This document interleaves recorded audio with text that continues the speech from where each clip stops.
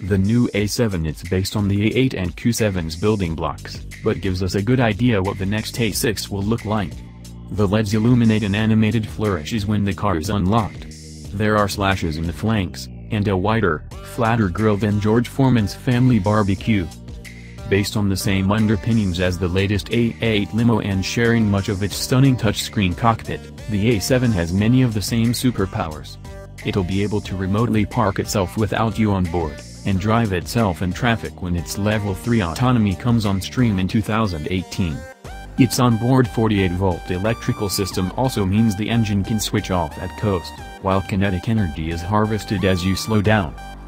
For the longer, more capacious A7 Sportback MK2, there's more knee and headroom inside, but the thing is almost 5 meters long and 2 meters wide as a result. Audi's headline act isn't suspension that predicts the bumps ahead, a trick saved for new A8s, but instead, its most computerized steering system yet. Turn the wheel, a computer works out the appropriate amount to twist the front wheels, a system we've really not been fans of in other Audis, and this time, the rears join in to slice 1.1 meters from the turning circle, or make high-speed lane changes less clenchy.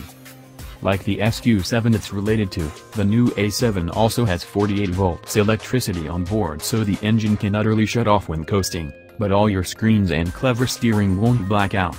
Meanwhile, the stop-start system now kills the engine as soon as the car's speed drops below 14 miles per hour, in a bid to save even more fuel and urban emissions. Speaking of which, we should talk engines. And we'd like to, but Audi's being terribly coy. Apparently, 4-cylinder turbo petrol and diesel versions will arrive in due course, but the launch engine being focused on is a sonorously understated 3.0-liter V6 petrol good for 335 bhp and 369 pounds-foot. It pushes the A7 to 62 miles per hour in 5.3 seconds, and a predictable 155 miles per hour limiter.